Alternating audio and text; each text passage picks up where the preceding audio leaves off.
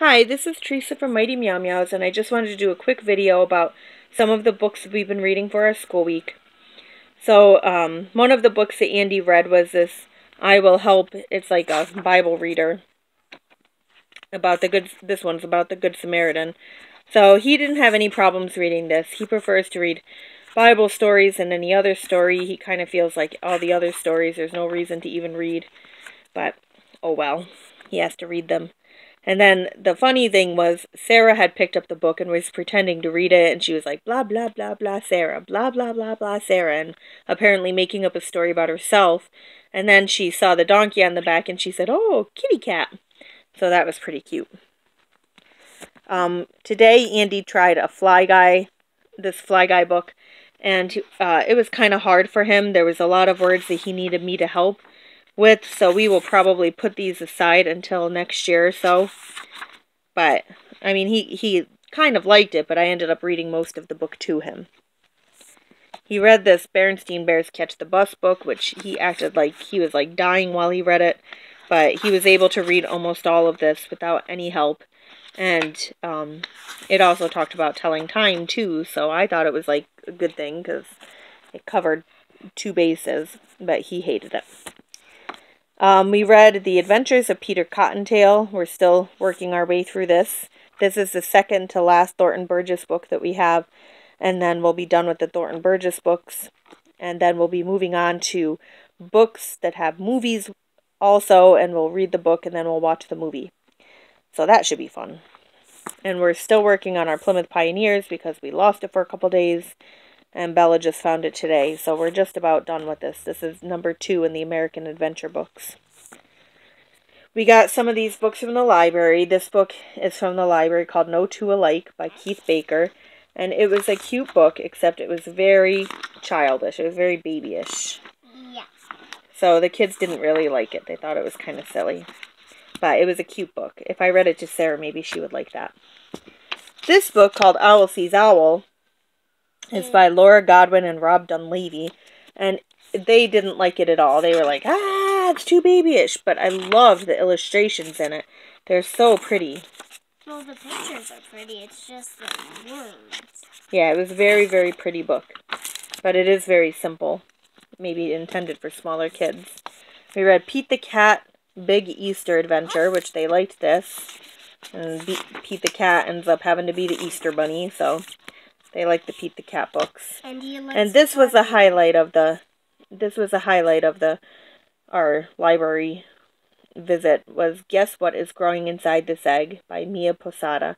Both of the kids really liked this, and there was a lot of information in it. So it will show a picture of an egg and ask if you can guess what it is. It gives you a couple clues in poems, in a poem form. And then it will tell you what is in the egg, and it'll give you a lot of information about it. So here, can you find what is in these eggs? And it talks about what they are, and it gives you a little clue because you see an alligator tail, and then on the next page you see the alligator with the babies and a lot of information. So this was a really, really cool book. The pictures were great, and the kids really liked it. They immediately wanted to read it again. So that was just a couple of things of what we read, and Bella's going to talk about the book that she's reading. Which I love because it is about 3 cute kittens, and I love kittens. And so what is it called? It's called 9 Lives. Here, show it. I think that's what it's called. So what is it about?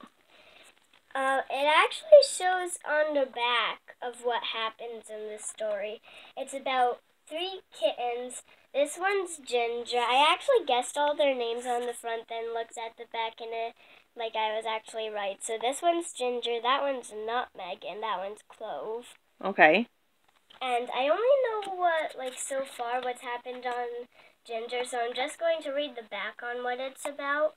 So Ginger, he likes his home, and he might be too much of a handful because he was just born. He's really big, and he gets in a lot of trouble. And then Nutmeg is really bad too, and they don't know how to keep her out of trouble, but I think they get to keep her because it says they teach her a lesson.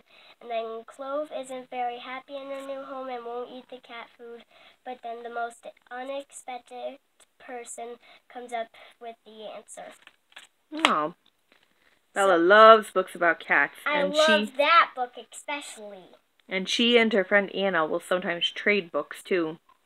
And like I just read like a really nice book about friend Kitty and Puppy. Yeah.